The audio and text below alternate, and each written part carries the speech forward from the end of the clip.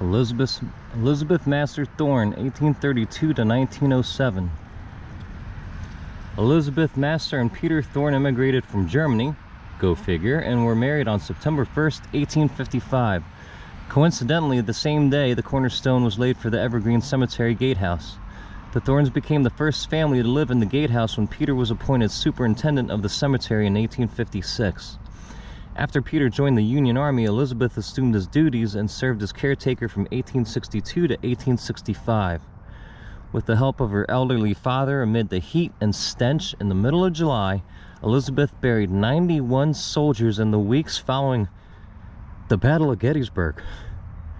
While 6 months pregnant, she dug the graves in one of the rockiest regions of the cemetery.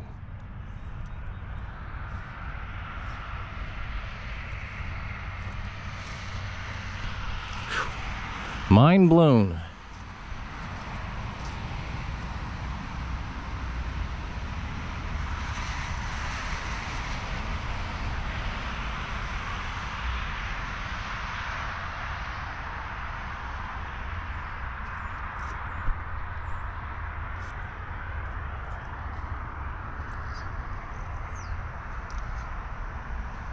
Just amazing.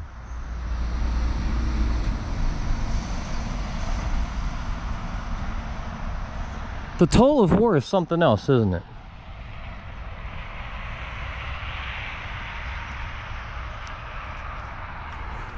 Wars aren't just measured in casualties. It's another point that I've been trying sheepishly to make, and again, probably not doing very well. It takes a toll on everybody.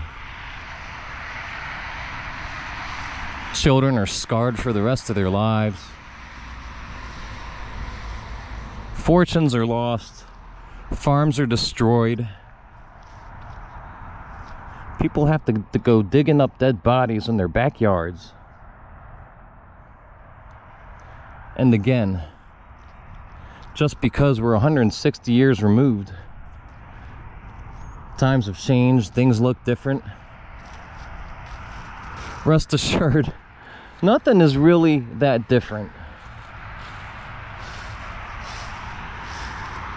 I still maintain we're somewhere into a quiet civil war. Get away from the road. Let's go for a walk. I didn't want to do this, but you know, a quiet little civil war that is, you know, Bill Cooper could have predicted this, right? You know, silent weapons, quiet wars, silent revolutions, silent takeovers, silent great resets. This country is beginning now to undergo drastic changes. Let me see if I can do this in 6 minutes, because I've been trying to make this point for so dang long. The end of work is coming. The end of labor as we know it. For those of you who are just tuning in, it is my stance and my belief that labor was at the crux of the matter of the Civil War, not slavery in particular. Slavery was part of the labor equation. When the second great industrial revolution picked up, all of a sudden, we didn't have a lot of need for a lot of people in the fields. Hey, go figure. So the whole economic equation was about to be changed. The whole labor organization was about to be changed, and slavery was a part of that.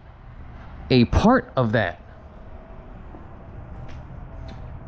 Well, I don't know if anybody noticed since the Great Reset, since 2020 and the big bad boogie woogie coronavirus. Okay, let me throw that out there. Might as well just firebomb, right?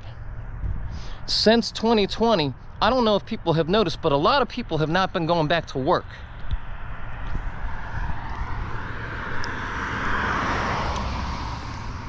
They haven't been going back to work, not because they don't feel like it. Well, not a lot of them anyways. So I'm trying to avoid people right now. We are undergoing another great technological revolution. If people haven't been paying attention, surrounded by gadgets, devices, wireless contraptions, this has done away with a lot of the need for work. The ruse was a pandemic. But truth be told, we would be at the same place, pandemic or no pandemic. What the pandemic did was give these people cover. And it was pretty much the same thing during the Civil War, but a lot uglier and a lot bloodier. The crux of our problems and our disagreements right now, it's not the same old stuff, you know. It's not North versus South anymore. It's not, you know, Republicans and Democrats. You know, we're undergoing another party schism, of which this country has experienced, you know, a couple. Don't forget, Republicans were the good folks back during the time of the Civil War, right? And who was supporting the slavery? If you know, my memory serves. Right. Well, guess what? We're undergoing another party schism. This is all an effort to confuse you and bamboozle you. Coronavirus, the party schism, you know, the good guys being the bad guys again and the bad guys being the good guys again. Haven't you people seen this before? Am I the only person who reads up on history? Not just the Civil War, you know, but just...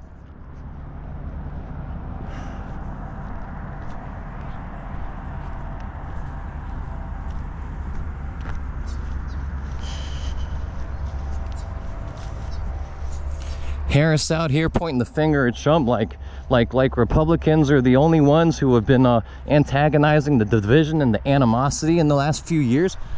Are you joking? Are you kidding? Both parties are to blame. Both parties are culpable. You couldn't get me to go vote for one of these parties next week if you put a gun to my head. I would rather die. I would die before I step in another voting booth again. It is the true believers that end us up in places like this. The true believers, the zealots, the extremists right now, the extreme Democrats, the extreme Republicans, the extreme left, the extreme right. You people are going to drive us into the ground. And before you know it, and before it's all said and done, all their goals are going to be accomplished. You're going to be a jobless little serf sitting at home waiting on your allowance. Is that what you want? Do you people really think I'm some kind of alt-righter? Do you? Just because I understand history and I don't like what's going on right now? Do I look like a classic alt-righter to you? Take a good look.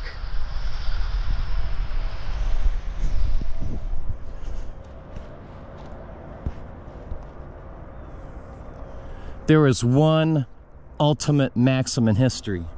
One.